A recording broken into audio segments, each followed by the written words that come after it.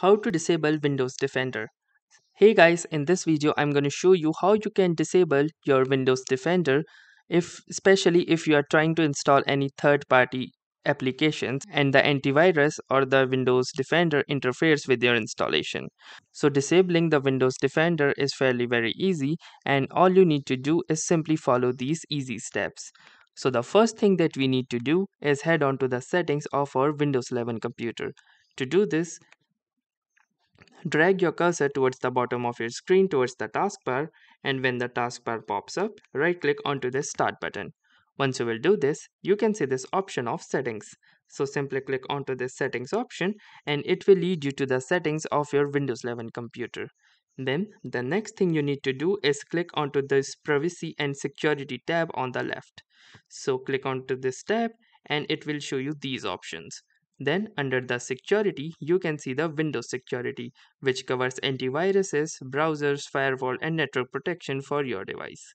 So simply click on Windows security, and from here, you can see that under the protection areas, the antivirus is currently enabled. So to disable this, click onto this Open Windows Security button. Once you will do this, it will open the particular interface of Windows Defender.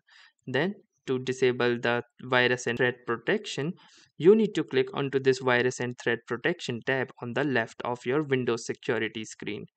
And from here, you can see the quick scan button as well, using which you can search for any virus or malware which is present in your computer. And then under this section of virus and threat protection settings is present, and then you need to click onto this manage settings option listed in blue color. And once you will do this, you can see that under the real-time protection, the toggle is currently on, and what we need to focus is on this particular section only. So if you will disable this, your antivirus or the Windows Defender security will not interfere with your installation or any other thing that you are trying to do. So simply disable it by clicking onto this toggle, and you might need to click onto the yes button if a dialog box appears. And here you can see that the real-time protection is off, leaving your device vulnerable. Turn on real-time protection to use this feature. So that means that now the real-time protection is off, you can install your applications from third party without having to worry about the interference which is being caused by the Windows security or the Windows Defender application. So that's it for this video. If this video was any helpful to you, do make sure to consider giving it a like. Tell us in the comments how it went for you, or if you have any suggestions or questions to ask.